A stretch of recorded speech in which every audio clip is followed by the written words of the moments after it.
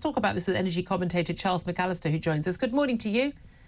Morning, Julia. Thank you very much. Very well indeed.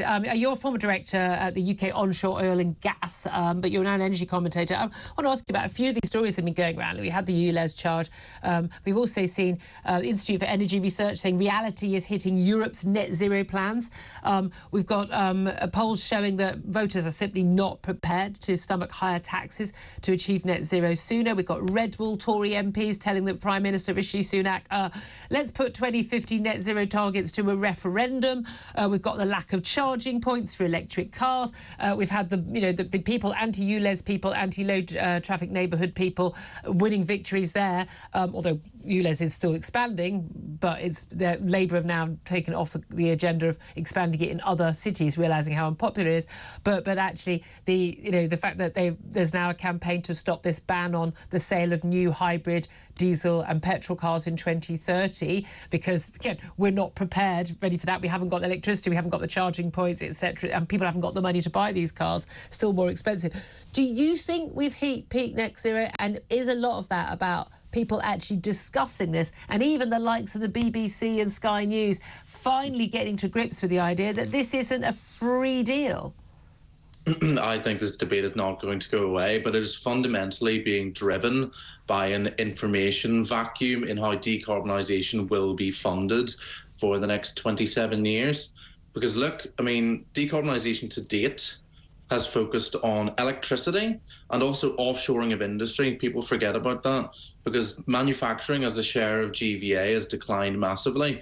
I mean, look, there's been a 99% reduction in emissions from the Scottish iron and steel industry. That is not because they are particularly innovative, it's because it's gone. Yes. But look, as we move into other sectors, it becomes much more interventionist. Home heating, diet, transport, or in one word, lifestyle. Yeah. And how that is funded, it really still is an open question. There are three options, quite frankly. One, a tax on industry, in which case they'll disappear. Two, government pays for it, in which case our national debt increases, or costs and taxes and that are levied on the general public, in which case there'll be public outcry. That's just the simple truth. Yeah, I mean, that's the thing. When I keep talking to Green people who say, no, the public are very concerned about this issue. I'm like, everyone's concerned about everything when there isn't a cost to them, and then they change their mind. And we had all this pushing, I mean, I still see, what is virtually propaganda going out on many media about things like heat pumps. They don't work. They're not fittable for most homes. I say you can take my gas central heating thermostat out of my cold, dead hands, because they will be cold and dead, because I will fight to the death to keep my good central heating that actually keeps me warm in the winter. You're talking about people facing, this idea, well, you should be taxed more and more depending on how many flights you get.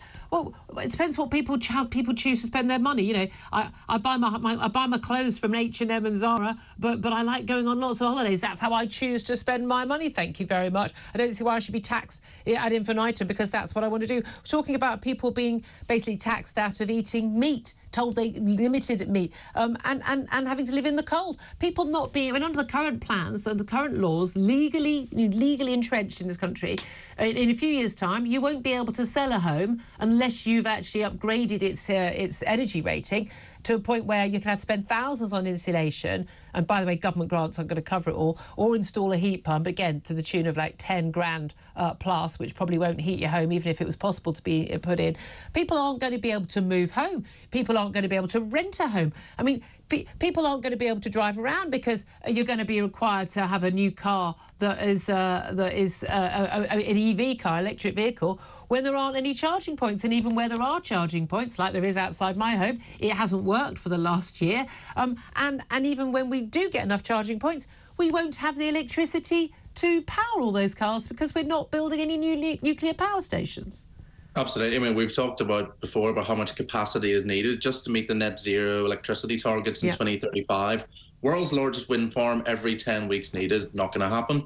We have to look at how tax take's going to vary over time as well. I mean, look at the North Sea. It's raised £375 billion. Your previous guest, I mean, I'd be literally stole exactly what I was thinking. Where's the money going to be raised from? What's the revenue raising machine here? I mean, in my previous job, I mean, fracking could have raised up to 197 billion, but the government decided to bin that, unfortunately. Look at another thing, fuel duty. raises 25 billion a year when we're not using petrol and diesel cars.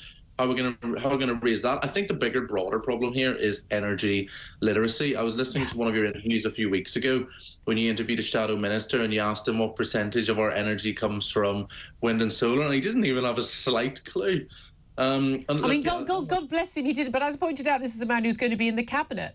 It could well be in the cabinet in a year's time. Certainly wants to be. I'm fascinated by how many MPs who make decisions on these things, even government ministers and shadow ministers who talk about, but wind power is whatever percentage of our energy consumption right now. It's like when they talk about that, they're talking about electricity consumption, and they don't realise that 80% of our energy consumption is not electricity, whether it's cars, whether it's other transport, whether it's heating our homes, whether it is making things. You can't make concrete with just electricity. You can't make steel with just electricity. As you say, we've managed to get to these carbon emission targets we've been having so far. We've managed to go down because we've just closed down our industry.